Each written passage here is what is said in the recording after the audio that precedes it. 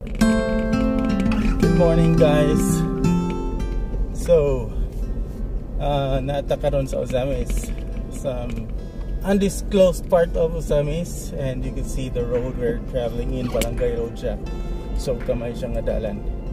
And you might be wondering who's with me.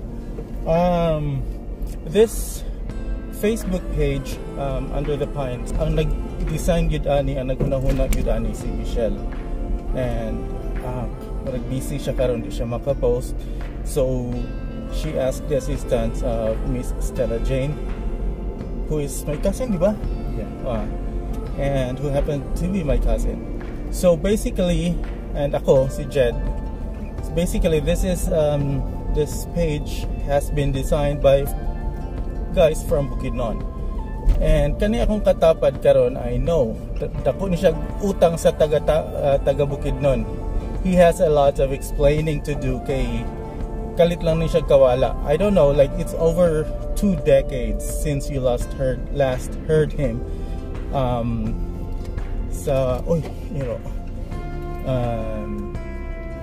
I know you know the voice, but not all of you could put a face in the voice. Without further ado, the man, the myth, the legend, my dad, Mr. Rick Abordo Jr. Wow, what an introduction. Anyway, maibundag sa tanan, kinang inyong alagad, kinumulil mo sa kanginan. It was the XCR before, and Stella Jane was one of my announcers.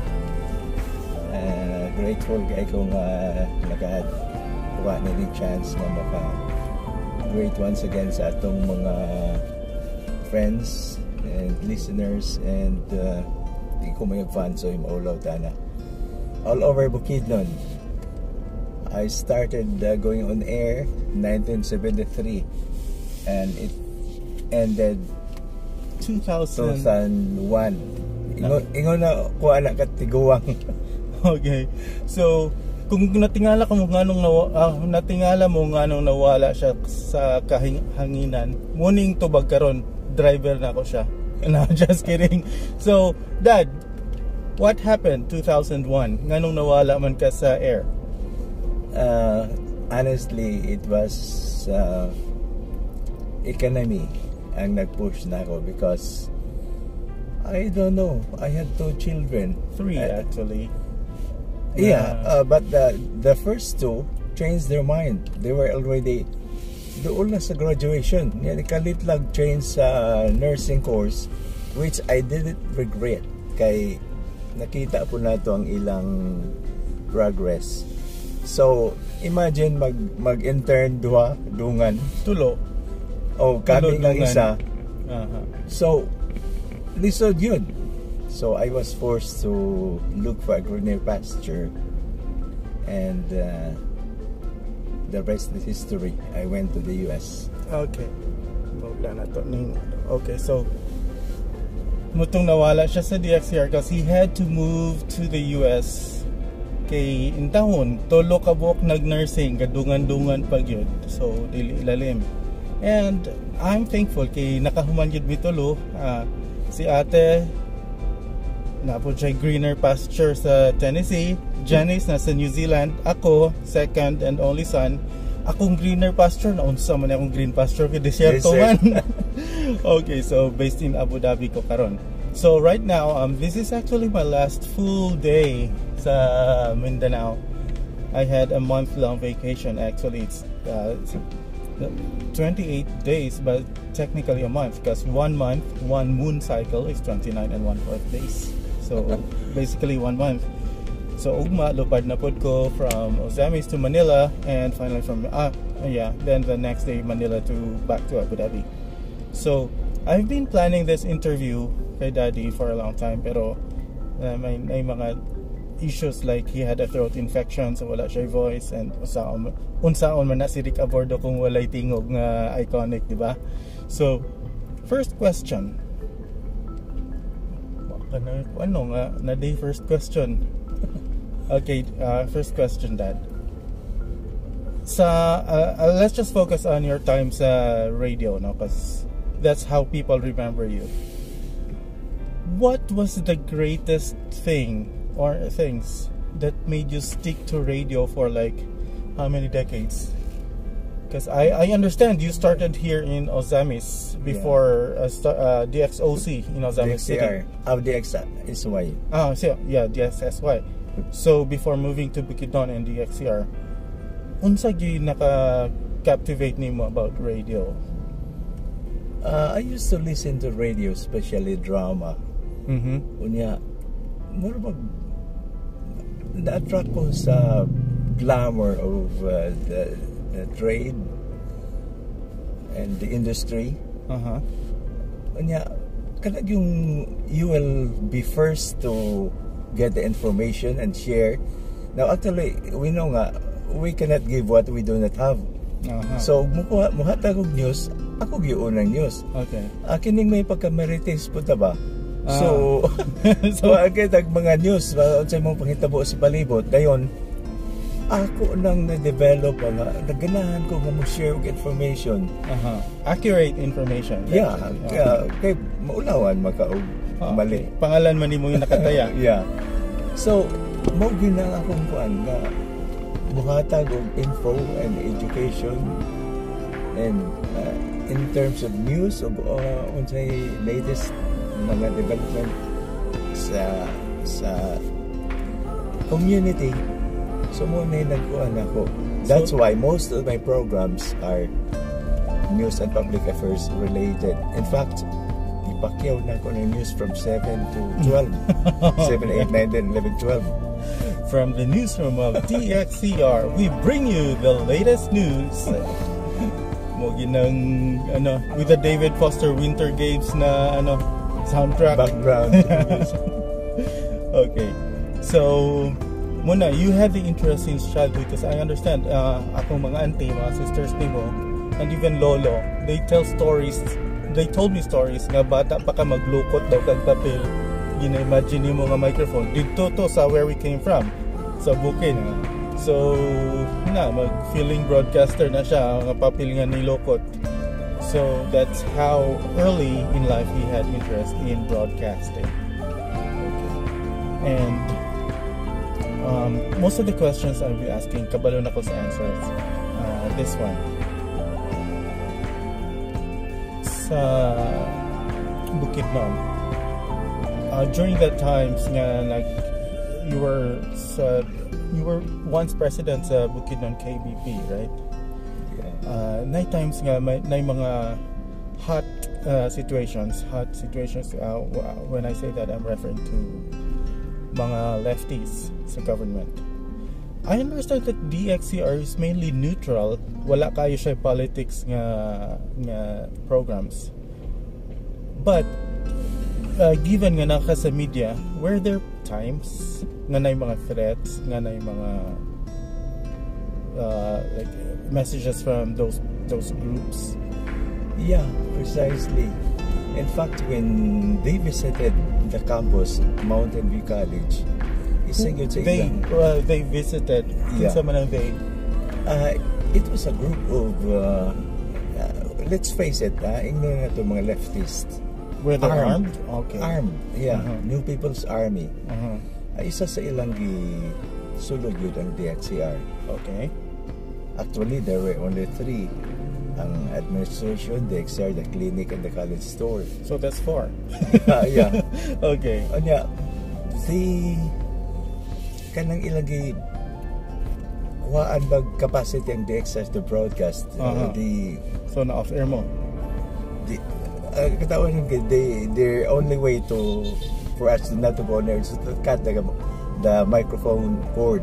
But the transmitter is still ready. So transmit yapon. Pwede, pero we were warned not to, or else. Then after that, I received some kanabitong mga news, mga information. For their to update and to improve their situation. So naalanganin kaysa ako. Propaganda. Precisely, that's the word. Ipa-air sa inyo. Ipa-broadcast. Okay. Unya, based on our program format, religious educational.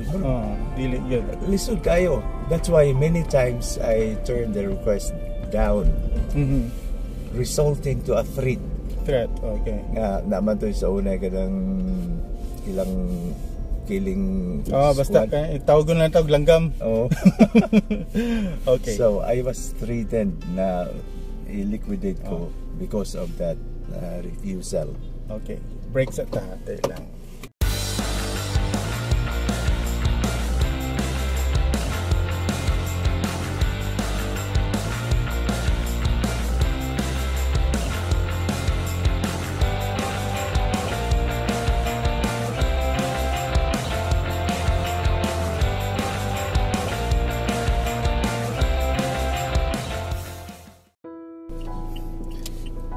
Okay, so you refuse to broadcast or to air their requests sa propaganda.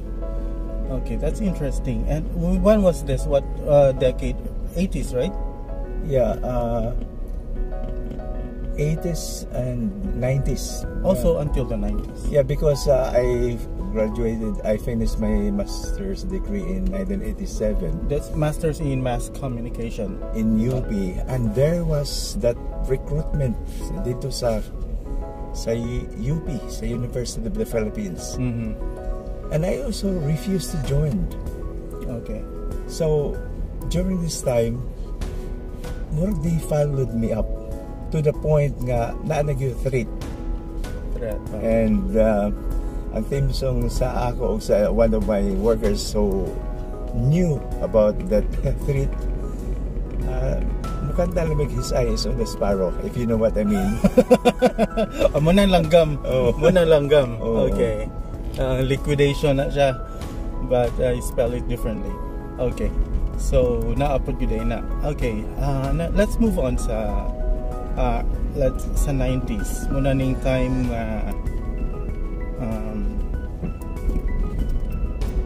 you were station managers at radio station. Another time I remember you had to go to Congress to renew the franchise. How hard was it to renew a franchise of a radio station?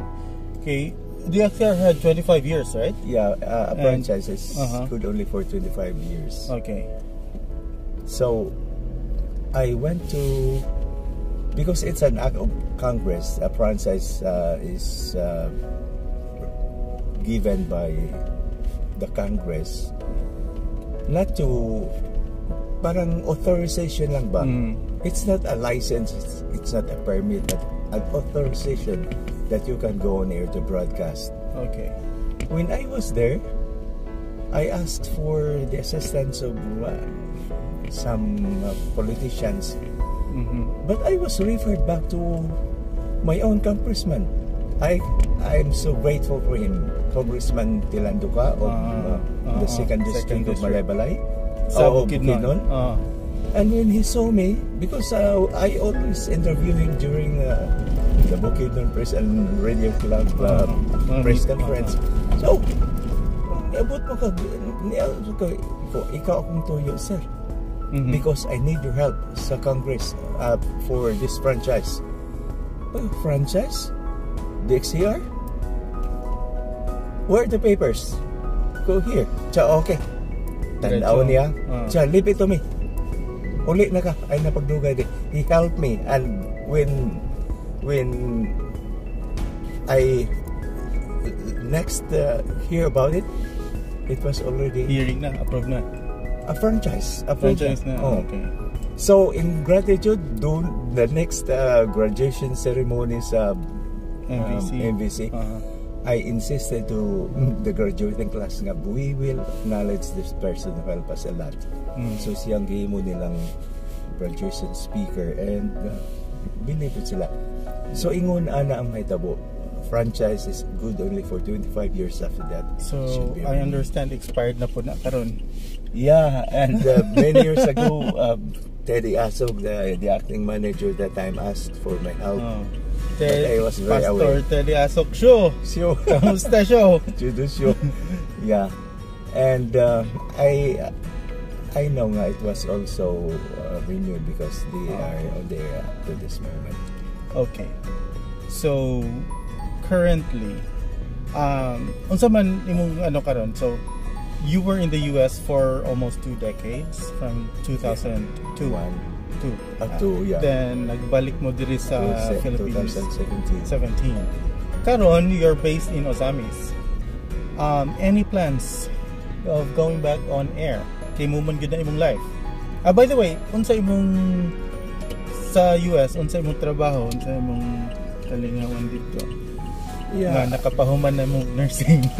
It was 360 degrees o 60, so same direction. Turnabout. 180 siguro, kaya 360 same direction.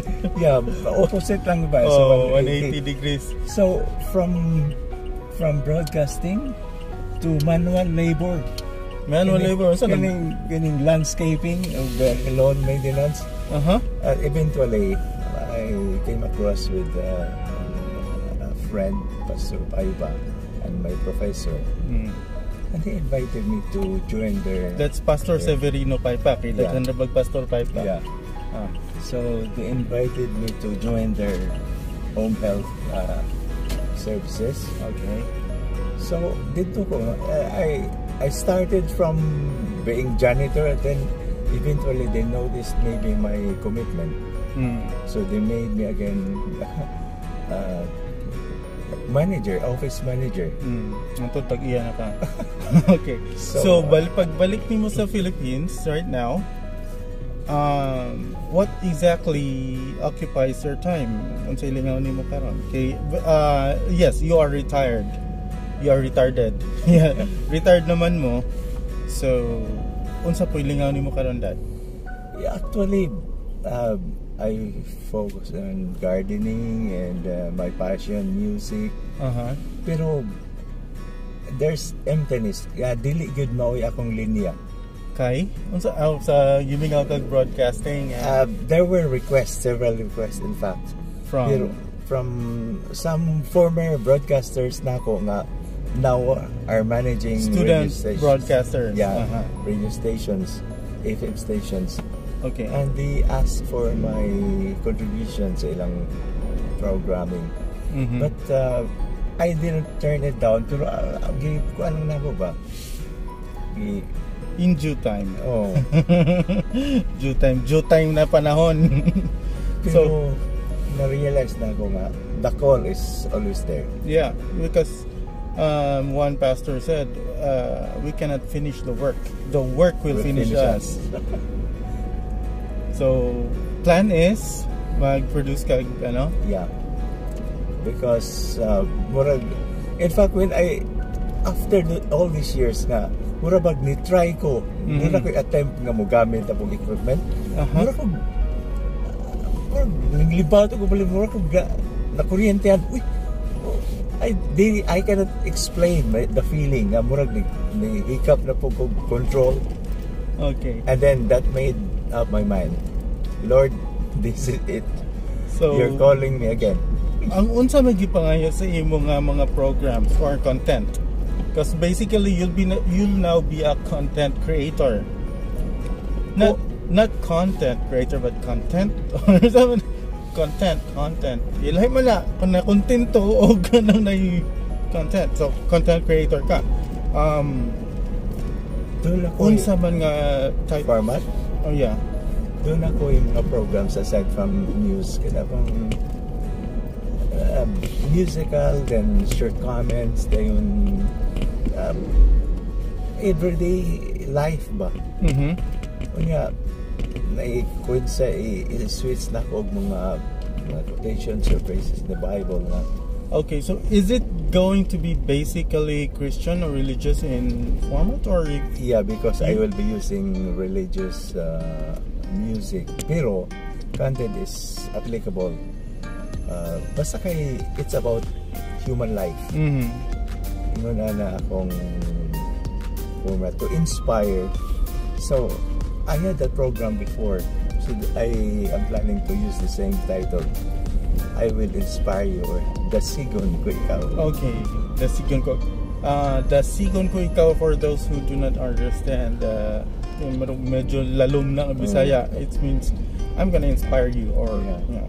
So I understand this will be broadcasted or aired in an FM stations all around, but ambot lang asa. But we will be starting. So when do our listeners expect? When can our listeners expect to hear from you again on the radio? As soon as I am getting familiar with the equipment.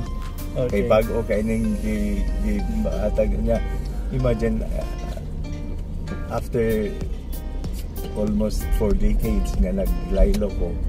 Nilahi na ang mga equipment karon. Okay, analog pa kung yun sa una. Karon digital na. Digital na karon. So yeah, it's basically the same controlling, the same principle. The format is different.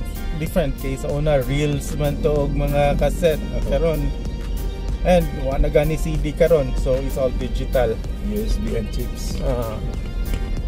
So ingon ana ako, as soon as familiar, just give me 1 or 2 weeks, and I will produce. And in fact, I have na ako'y storage ba.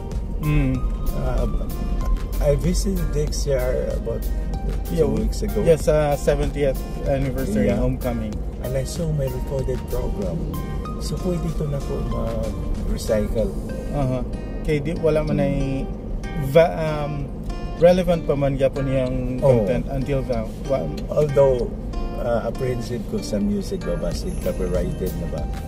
Pero ang most likely, ang content applicable to wala to time element limitations. So that's one exciting thing to look forward to. And last question, Dad. Our plan was to go to Ozamis. Nga sa Tudela magtapaingon. Yeah, because I am in search of Lanzones. Ay, Lanzones. Tama na yung palitan. Murag na source diri sa Lanzones. Wala gani, balik ka dito. Pero murag ngita ko Lanzones, baki akong dahil ko Abu Dhabi kay pastilan. Punoon gina akong malita. Kung 20 kilos pwede. Bunay wala dito. Yung mga rambutan, mga durian, mga mangga, mapalit man dito ang Lanzones. Medyo lahi yung presyo. High value, high movement niya, may dali malata ba, so dito ang Lanzones will stay for several days. So guys, hopefully those especially in Bukidnon, you know nganong nawala sa air si Rick Abordo Jr. and sorry it took like 2 decades for you to get the full explanation from the man himself. Okay, Dad, before we end this, any last words to you guys? Yeah, especially those in Bukidnon, I hope you will be hearing me again. My part of my commitment is to air this program in DXR again. And murag ilan ning i-air sa several stations in Mindanao kay ang nag-request na ako ang manager man sa Hope Channel din sa Mindanao sa FM lang. So this might be aired in several stations all over Mindanao, and hopefully makadong napun mo sa ako not very long from now. Okay, thank you. Look forward to that, and salamat nga mo balik ka sa air. For old time's sake, I miss hearing you on radio. Okay, so that's it, guys. I hope you had fun and you enjoyed the few, like 13 minutes of our conversation while driving. Thank you. See you guys again. Thank you.